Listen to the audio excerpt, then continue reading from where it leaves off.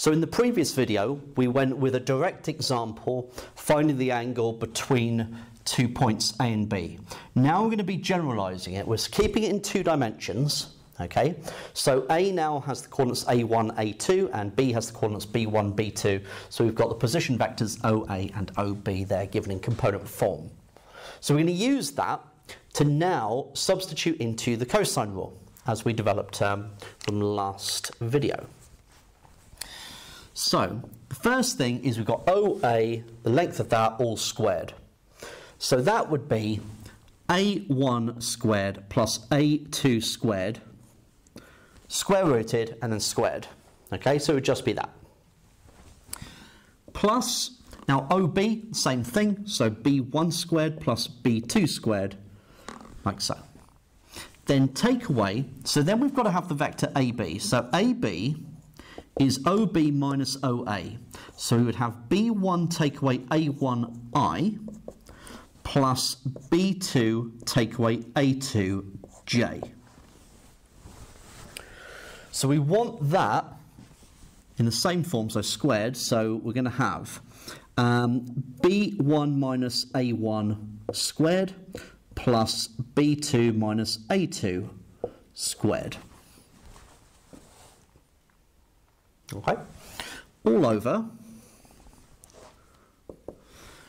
2 lots of OA, length of OA, so that would be the square root of A1 squared plus A2 squared, plus, times the square root of B1 squared plus B2 squared. Okay, so the numerator I want to expand out. So at the moment I've got A1 squared plus A2 squared plus B1 squared plus B2 squared, okay, from those 2 brackets. Then I'm going to have, so I'm putting a takeaway sign first and then opening up a bigger bracket. So I will get B1 squared take away 2 lots of A1 times B1 plus A1 squared plus B2 squared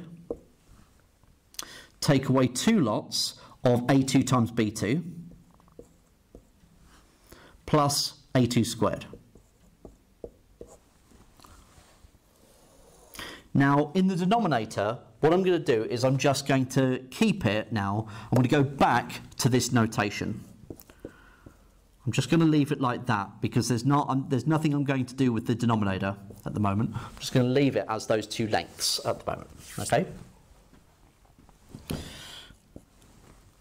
So we're going to have A1 squared plus A2 squared plus B1 squared plus B2 squared, subtracting B1 squared, A1 squared, B2 squared, and A2 squared. So they're all gone.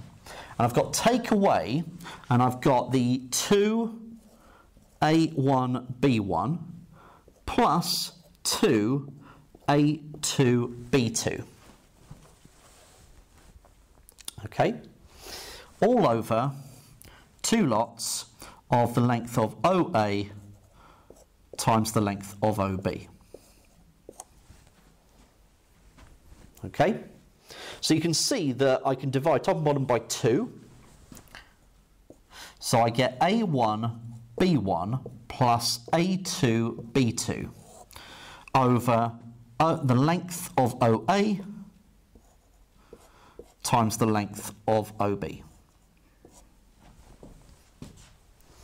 Okay, so what you have in the numerator here is what we refer to as the scalar product of the 2 vectors OA and OB. You can see that all it is you multiply the your coefficients of the i's together, so A1 times B1, and then you add on A2 times B2. That's all it is. And what we do is we give it a new notation.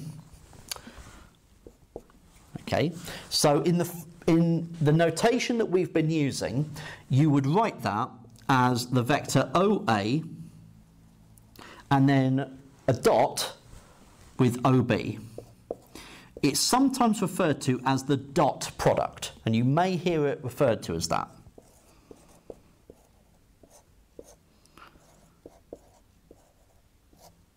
Okay, so cosine theta is equal to this. Now, if we were to use slightly more abbreviated notation, we could call that the vector A and that the vector B.